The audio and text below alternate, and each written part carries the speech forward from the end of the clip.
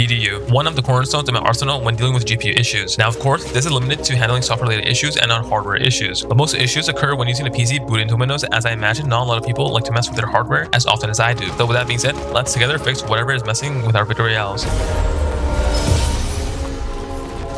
For context, the background gameplay on screen right now is from the MSI laptop that I've been optimizing, and as you can see, we're getting well over 150 FPS, but as I play around, my game is freezing/lagging, especially when fighting. The freezing and lagging is not noticeable in the recording, but I can assure you that it is lagging, and people with the same issue know what I'm talking about. Now that we've established what the issue looks like, let's solve it. Before we get started, I'd like to mention that this tool is experimental and that you're doing this at your own risk. But if you follow the steps outlined in this video, you should be okay, as this tool's main work is to thoroughly uninstall driver files mentioned right here. So it's not like we're doing something risky like deleting Windows 32 files, which would be more insane. With that being said, the software we'll be using to fix these GPU issues, as you may have guessed, is DDU, or Display Driver Uninstaller. The gist of DDU is basically that it attempts to eliminate GPU issues by thoroughly uninstalling all old, corrupt, and possibly damaged residual GPU driver files completely, leaving you with a clean slate for when you reinstall your new up-to-date drivers. Now to begin, we first need to download the files for our new up-to-date drivers for a later step. If you've never done this before, I'll have links in the description for both AMD and NVIDIA drivers in the description, and I'll quickly show how to know what drivers to install. To figure out your GPU, open Task Manager, head to Performance, and then click on GPU. Here, it will tell us what GPU you have here at the top, and with this information, we can install the right drivers. Starting with NVIDIA, on product type, put in GeForce, as most of you should have that. On product series, take the first two numbers of your GPU. So if you have an RTX 2060, then you should have a 20 series card, and choose notebook if you're on a laptop. Then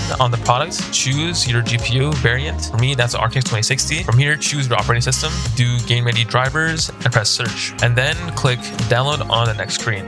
For AMD drivers, it's a bit more simple to find your drivers, and all you need to do is search right here on the search bar. For me, I have an RX 6700 XT, so I'll be searching for that in the search bar, and once you find it, select it on the dropdown and click on submit below. On the next page, click on the dropdown of your operating system and install AMD Software Adrenaline Edition. Now, leaving the driver files aside, some are accessible to find for later, you can now install DDU. To install DDU, head to the link in the description and open a website where we can install DDU. Then click on the official download here to start downloading DDU. The last step is to now disable your network, or basically your internet. In the Windows search bar, search View Network Connections and open it. Then right click on Wi-Fi or Ethernet, whichever you're using, and the options available, and click on Disable to disable your internet. With our network disabled, we can now technically use DDU, but we can instead do it in safe mode for some reassurance that the process will run smoothly. If you want to boot into safe mode, you can watch this video right here now on the top right corner. Also, I'd like to mention that DDU automatically creates a system restore point just in case, so we can revert any changes, which can come in handy. Now, whether or not you're in safe mode, you can now go to where you install DDU and extract the zipped folder. Open the extracted folder and open the DDU application as indicated by its file type. Once opened, just click on next until you're on the application itself. On the right, select GPU for device type, and for select device type, choose the brand of your GPU.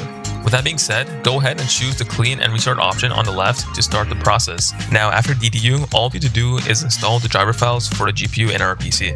I'm pretty sure I don't need to guide you through this, but just in case, just press next on both the AMD and NVIDIA driver installation process. For both of the processes, we keep our settings, as all that does is it resets the customized settings we've done in NVIDIA's control panel or AMD's Adrenaline settings. One particularity for AMD CPU owners with an AMD GPU is that you'll need to also install your chipset drivers, as it gets cleared out with the AMD GPU drivers when using DDU. And to install your chipset drivers, all we need to do is figure out our chipset and install the correlating chipset drivers from AMD. To find out your motherboard, press the Windows key plus R to open run, and in the text box type in MSInfo32 and click on OK. In the list of items, find system model, and that's where we'll find our motherboard chipset. Now we can head to the AMD driver website with the same link we used to install our GPU drivers. Now, remembering our motherboard chipset, if it started with 3, 4, or 5, then go with AM4, or if it started with 6, then go with AM5. Now, if there's an extra letter on your chipset, when you check system info and you see that option, then go with that. But if you're in the same situation like me with B550M, then just go with the closest resembling option, and for me that's B550. Since we've just done DDU, go ahead and install the chipset drivers, and if it doesn't tell you to automatically restart, then restart after it finishes installing. Now that we're on the same page, we can now re-enable our internet and give our game another try. And on the first startup, your issue should be resolved with maybe a little bit of hitching as the memory cache is building up. The memory cache is essentially data that is stored to increase efficiency when running all sorts of applications, and DDU clears this out. So don't be alarmed if a little bit of lag is present on the first boot up. That'll be it for me, and if you enjoyed this video, consider giving it a like, a share, or subscribe to show your support. I've also recently opened the super thanks button for those who want to directly help me in creating these videos. But for now, and I'll see you in the next video.